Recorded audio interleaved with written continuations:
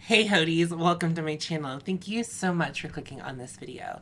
Today I'm going to be depotting and rearranging some of my Pat McGrath palettes. So I know that this could be triggering and traumatizing to some of you. I understand that these are very expensive eyeshadow palettes, but I did pay my own hard-earned money for these, and because I did that, I can do whatever I want with them. If you happen to be new to my channel, my relationship to the brand Pat McGrath, just as a consumer, not as like a content creator or anything like that, is a little bit fraught. And what I mean by that is just the brand used to be something that I was really invested and interested in, and I feel like the brand has lost its way. And I used to be really precious about the brand. I used to be very into the brand, a stan of the brand. I used to buy every release. I at one point think I had 8 of the Mothership palettes, or 7. I'm now down to 6, but we're gonna go down to 4. So I chose 3 of my eyeshadow palettes.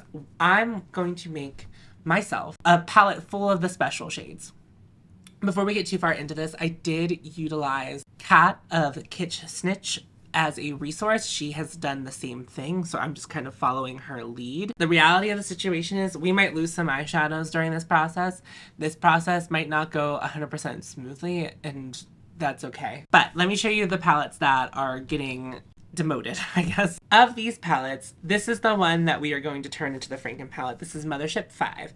Now, the reason that I have chosen this palette, I think this is a really good palette, from start to finish.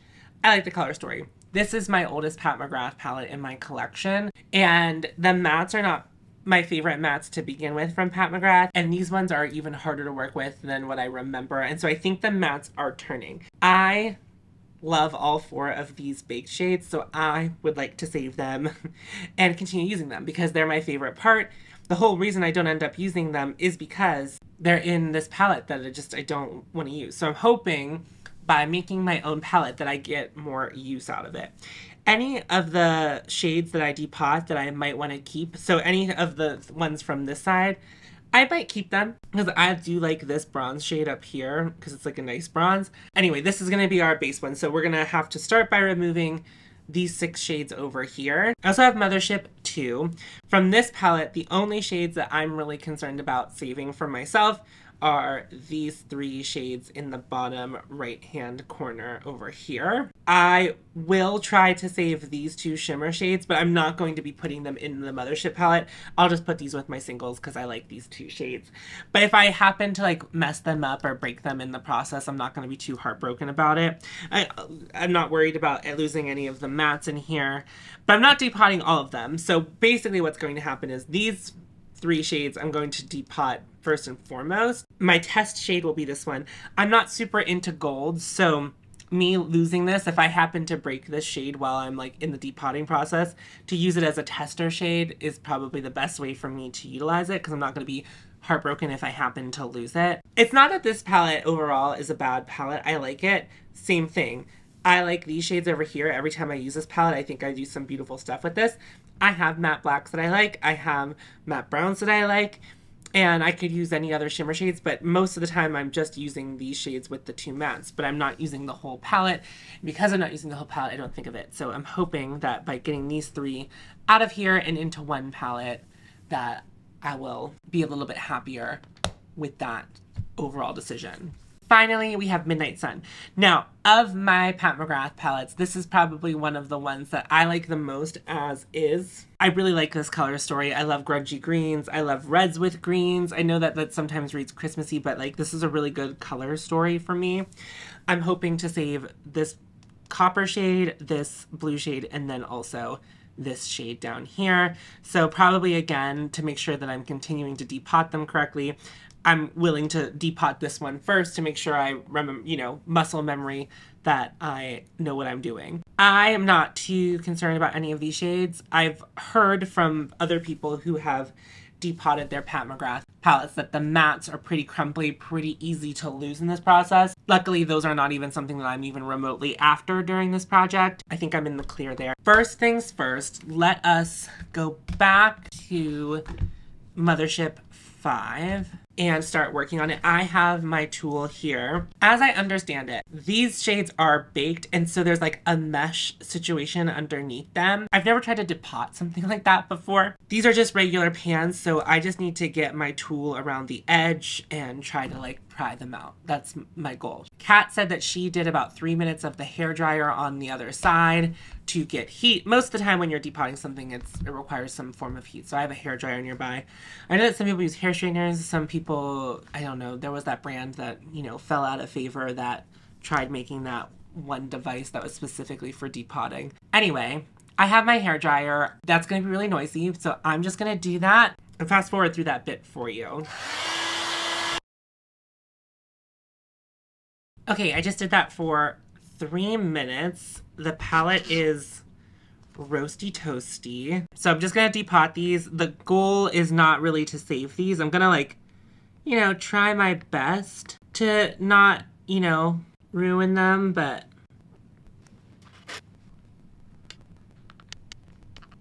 I feel like mine didn't get hot enough, so I'm gonna go for another couple of minutes.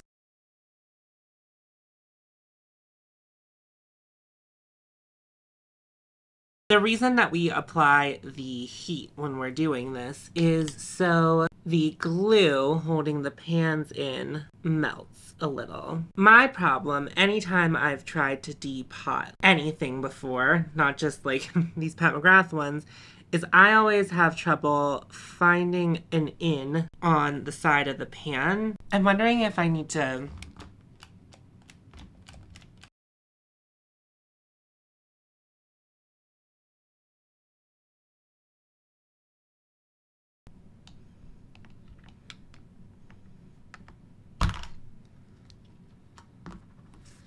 haha! Again, I'm not worried about the mats, so that's totally fine.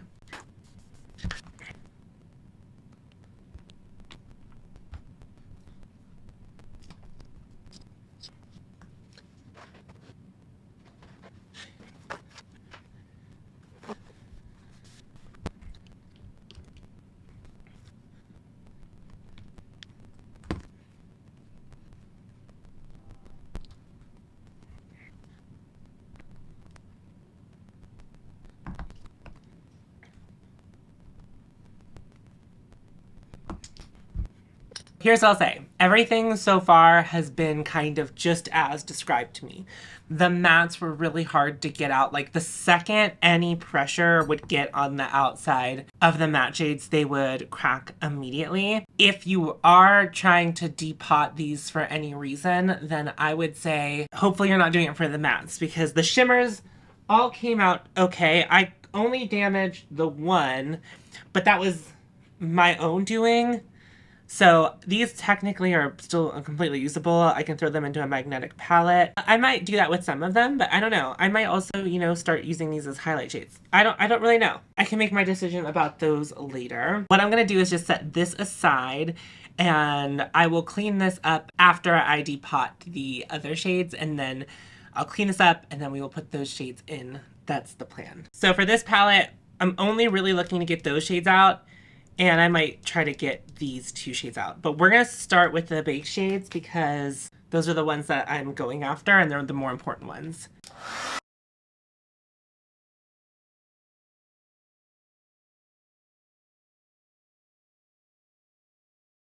Since there's no pan to go around, I feel comfortable kind of digging into here. So remember I said I don't really care about the gold shades. I just want to go in and see like what we're working with as far as this goes. Oh.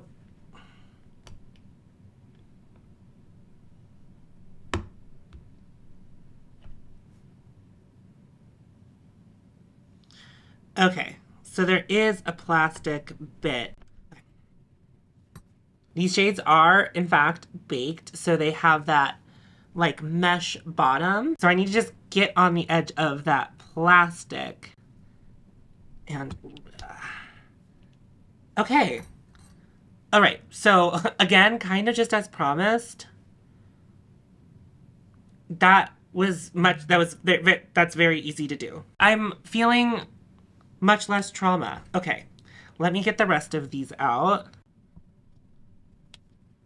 It's interesting because these don't feel like I was expecting them to be more fragile because they almost whenever you use them are so flaky and feel really loose. But I think that however they're, manufactured actually makes them a lot more malleable than the other shades.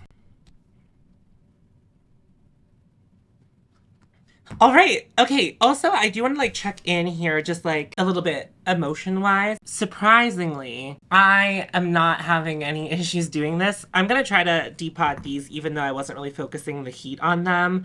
I do like those two shades. So let's see if I can get them out since no one's going to really want this palette when I'm done with it. But yeah, I thought maybe that once I started, I might want to backpedal and feel maybe, oh my God, Tom. Maybe I'd feel I don't know, some kind of revert back to how I at one point felt about the brand, but that is just not the case. I'm gonna heat up the back of those a little bit and try to get those out too.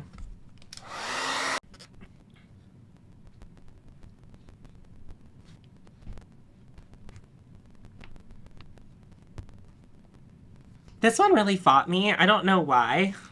I don't know if it was just glued in there better than the others, but I have it out. I'm gonna save her. See if I can get this purple one.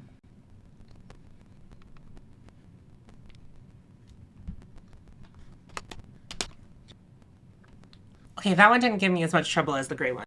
This palette is done. Cool. Okay.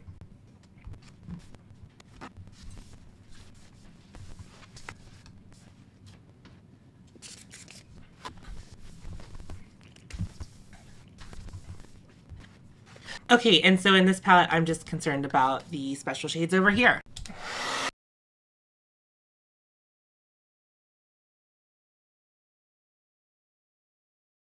Again, I'm gonna do this gold one as just another test. Get behind plastic and cool. All right, we're getting somewhere. Yes. As a heads up to anyone who might be wanting to try this, whenever you're doing these shades, just know they're gonna bend, but so far I haven't had anything shatter.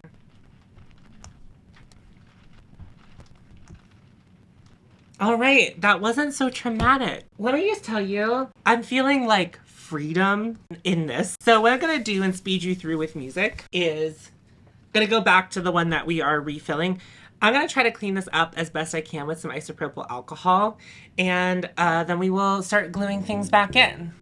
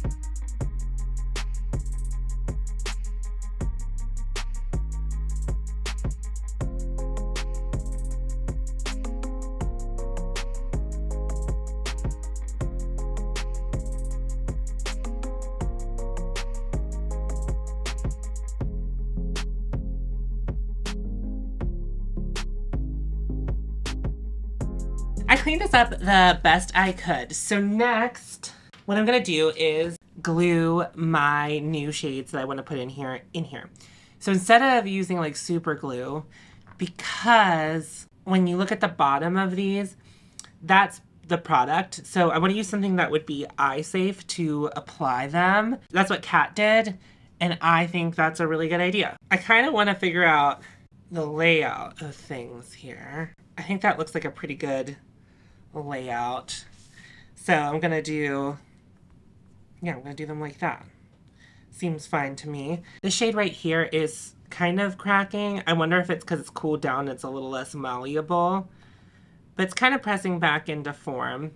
But I'm just going to take my lash glue and I'm just going to like apply it in here and on the bottom of the plastic. And I'm just going to set it in here. I'm just going to, you know, press it down in.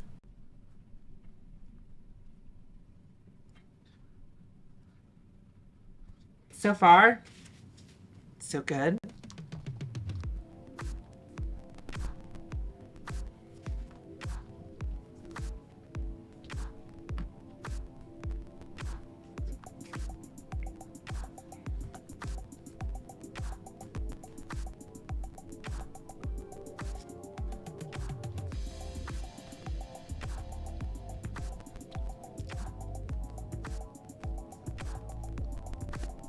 So I think to do like a test, I'm just gonna like tip it over and see if anything falls out. Okay, so to be quite honest with you, I probably wouldn't travel with this anyway because I know that I had like rearranged them, but I'm gonna clean it up one more time and then I have one last little thing that I would like to do.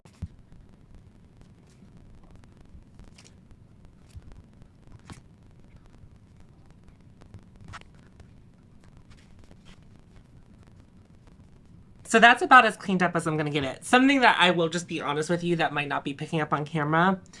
Trying to get some of the pans out, I did like nick up the plastic a little bit. That doesn't really bother me. But what I'm gonna do is I'm gonna spray the top with alcohol and I'm going to get a nail polish and I'm gonna do like a nail polish top coat on top of this to make it just even more my own little thing. So I'm gonna like, there's like a mess of just glitter and paper towels around me. I'm gonna clean that up and then I'm going to do that. Yeah.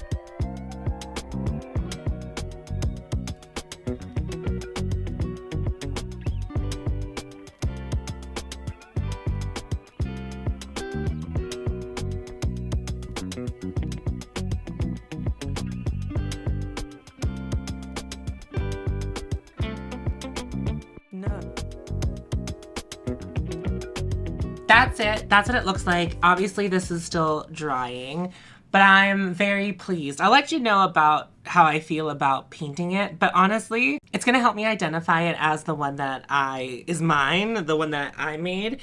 And because I redid this, and these are a lot of beautiful single shadows that I now just have in a 10-pan palette. Right now, I'm doing this thing where I'm kind of doing like a palette elimination situation. I will link that in the cards and down below for you to check out in case you don't know what I'm doing with my eyeshadow palettes in a larger project.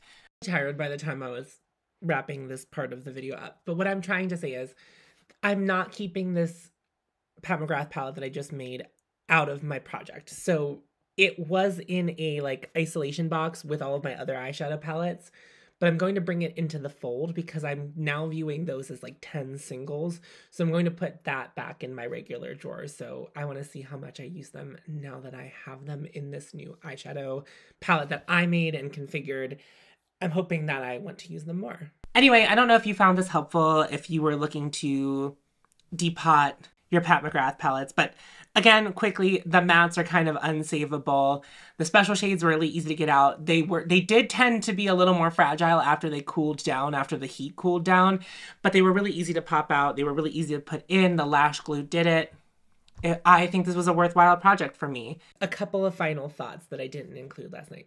If you do end up depotting and rearranging your Pat McGrath palettes, I wish you nothing but luck. Godspeed. I hope you can get over the emotional thing that might be tied to it, whether the emotions are tied into the amount of money that you spent on it and you're not feeling like you're getting good use out of it, so you're depotting it so that you think that you'll get the use out of it that you paid for it. Or two, if you happen to feel the same way as me about the brand and you're feeling like emotional going through it because you're like feeling some kind of way about damaging something from a brand that you either currently like or used to really like, it's okay. And I think that you might find it cathartic to do a little bit of damage, but also make it something that feels more useful to you. And finally, my final thought that I leave you with, if you happen to be a Pat McGrath stan, you watch this video and for some reason you're upset with me because I'm ruining the sanctity of the brand of Pat McGrath, let me just remind you that makeup brands don't care about us.